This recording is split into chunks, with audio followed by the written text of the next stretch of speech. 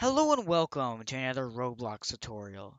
In this video, I will be showing you how to make rays visible using parts in Roblox Studio.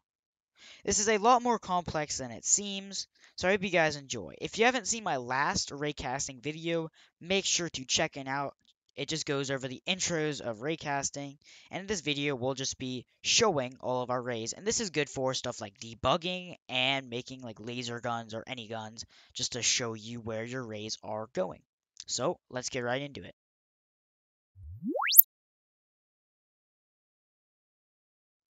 So I have myself right here a part with a simple surface GUI and text label in it that shows you where the front face is. Because in my example, we will be making a ray going from the front face to 10 studs ahead of it.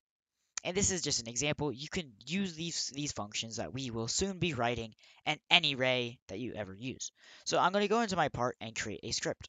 And so we're first just going to do the basic ray stuff. So I'm going to get the part. Part will be equal to script.parent. And then I'm going to define the origin, which will be the part.position. And then the direction will be equal to the part.cframe.lookVector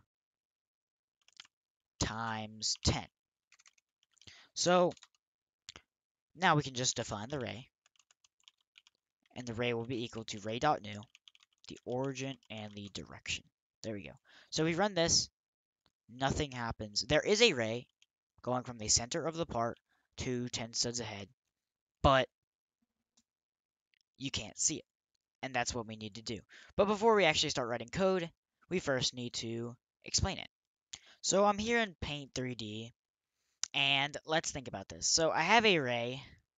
Let's just say this is a start point, and here is our ray. And we have a part. This will be our part. A part is positioned by its center point right here. So you may be thinking, oh, why can't we just set the origin or the position of the part to the origin of the ray? So if we were to do that, the part would be positioned somewhere around here, like to our ray. And if we wanted to resize the part to fit the length of the ray, it would resize it in both directions. And so the part would be offset like backwards, so in this direction. So instead, what we need to do is we need to, here's a new ray, we need to take the origin and then make it look like we're like trying to make another ray, but we only go halfway. So if you think about this, let's just say this is the halfway point.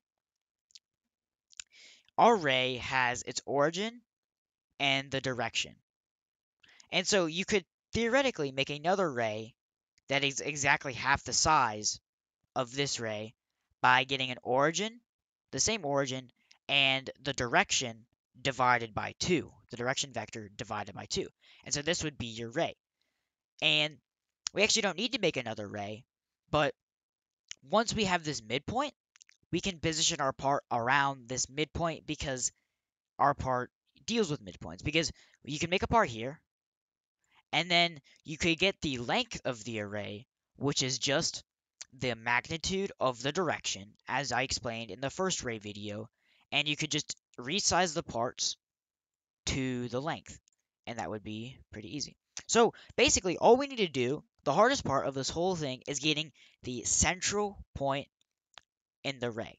We need to get the midpoint of the ray. So let's go back into Roblox Studio and do exactly that.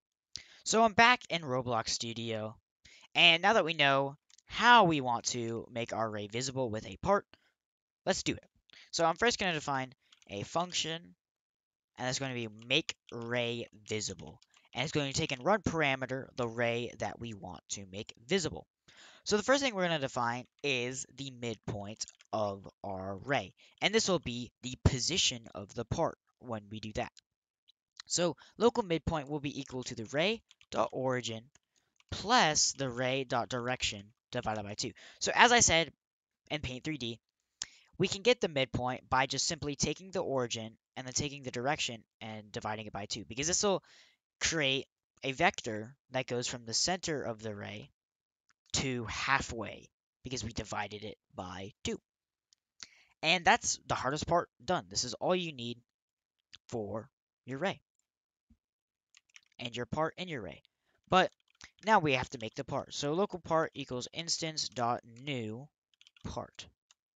Wrong thing. I pressed enter on the wrong thing. Whoops. So part. There we go.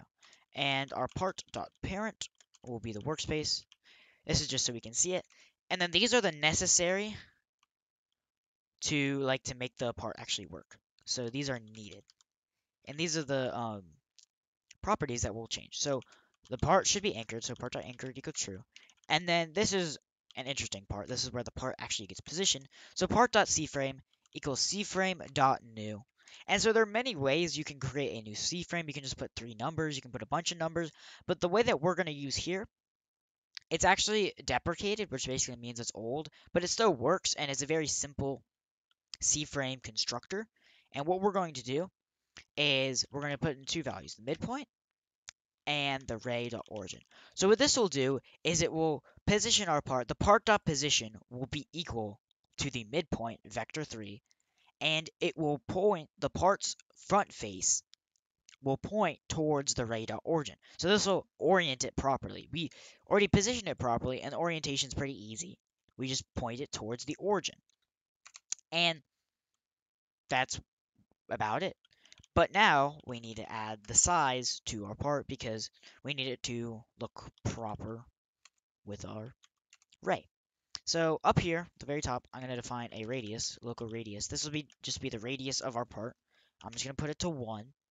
So the first 2 values of our vector 3 will just be radius because when we are making our part, only one of the vector 3's, or one of the values, I should say, should be different than the others because we want like a line, and a line doesn't have like a different width and length. So the one thing we need to change though is the z component, and the z component will just be equal to the ray.direction.magnitude. And this essentially is just the length of our ray.